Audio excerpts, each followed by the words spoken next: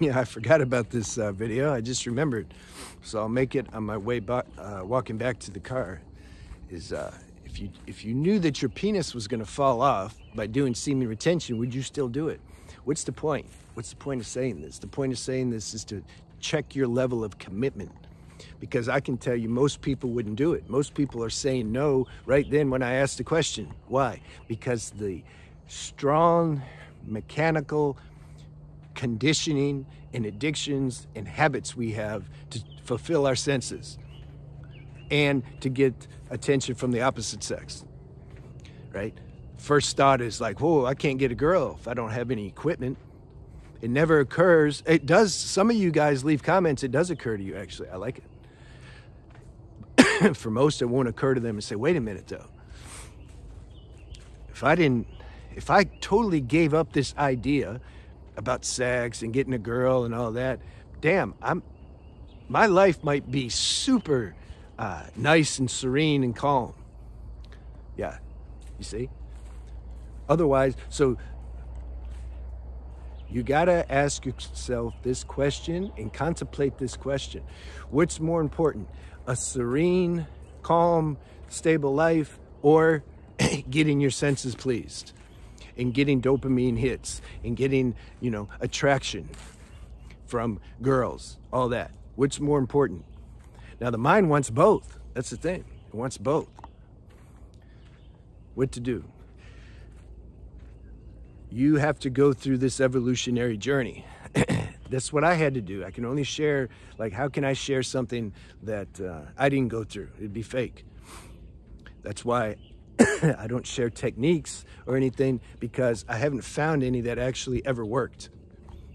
And I was in India and I studied all kinds of yoga practices and meditation practices and took all kinds of herbs and Ayurvedic treatment and fasting and all that stuff. And was it helpful? Okay, maybe. But I'm pointing to the quintessential principle of freedom. If you want to do those other things, they might assist you depending on the moment you're in. It's fine. I'm not saying nothing's bad or good, but the main core, the core level of freedom comes by grace. There's no other way. How are you going to shift your deepest biological nature and just turn that off and just be fine with it? You're just going to turn off the sexual instinct. I'm going to go outside. I don't even notice girls. Just going to turn it off. Oh, there, I met a girl. Oh, she's nice. Okay. I'm going to allow myself to get activated. Yeah. As though these things are a decision. Haven't you realized you're powerless over this? You're powerless over how this chemistry operates through your system? I mean, do you really think you can control it? Or take some kind of herb and intruders? You think you can just take something and then it's gonna you found the loophole on how to beat the second most strongest sexual instinct, the instinct that we have? Hi. Morning. So if you realize, this is the first step, you realize what you're dealing with and realize you can't control it, and then you might start to sense some universal power activating you, which is responsible for creating this whole machine in the first place. Do you realize this human garb is a machine, or do you really think this is what you are? Yeah, those who've had near-death experiences or through deep meditation or through plant medicine experiences, you guys know. Yeah, this is just some clothes we're wearing temporarily. So we need to get the universal power that created this machine, that intelligence. We need it to help free us from this excessive sexual instinct. Sexual instinct's cool, but we don't want it to be extreme and excessive. So the title of this video, I feel, is it's a good reflective question. How important is it to me that this sexual instinct and expressing it and having sex and getting girls to look at me and all that stuff, how important is it?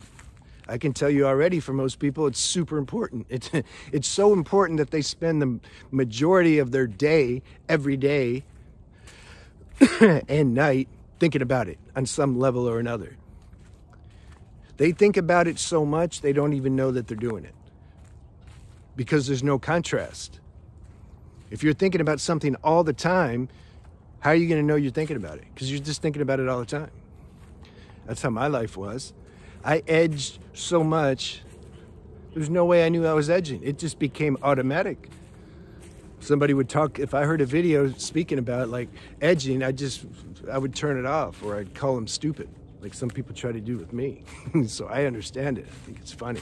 I'm seeing my previous self in that immature season be expressed, because this is evolution. This is what consciousness does. It's playing all these different seasons through all these different forms. This is why, for those of you who have a bit of living wisdom, you've went through these stages, and you can help somebody else because they're in the same stage you used to be. Like, you know it, like you can just see it, you know? So you really have to meditate on that.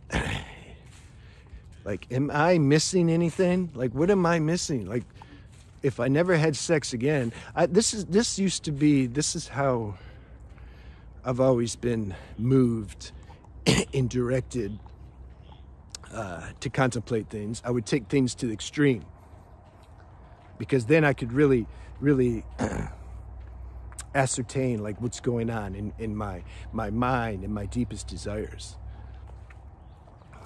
So my mind, I would look and see like, all right, if I never can have sex again, if a girl never gives me attention again, ever,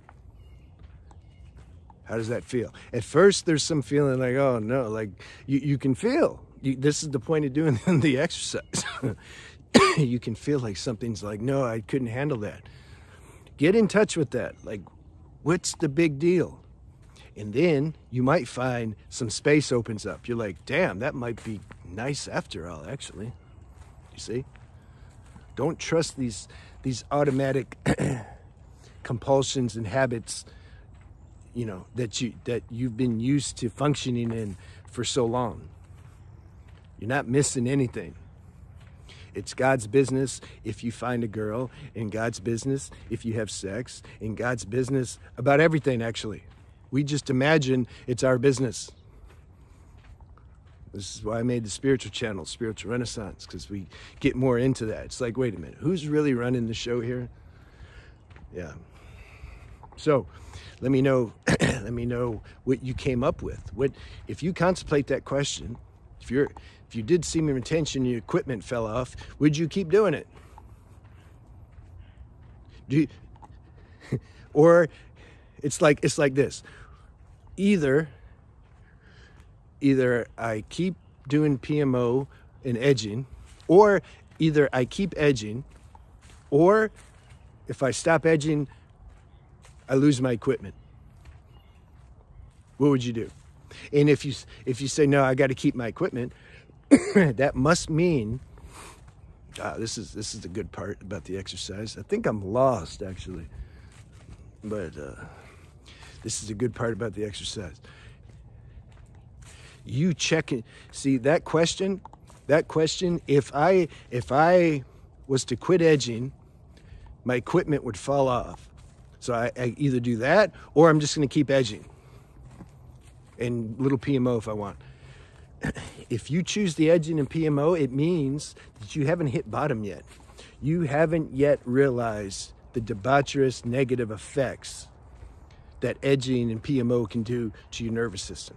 Because let me tell you, if you really hit bottom with that, you're not going to care if your equipment falls off. Yeah, how many of you are at that level already? Let me know. See you.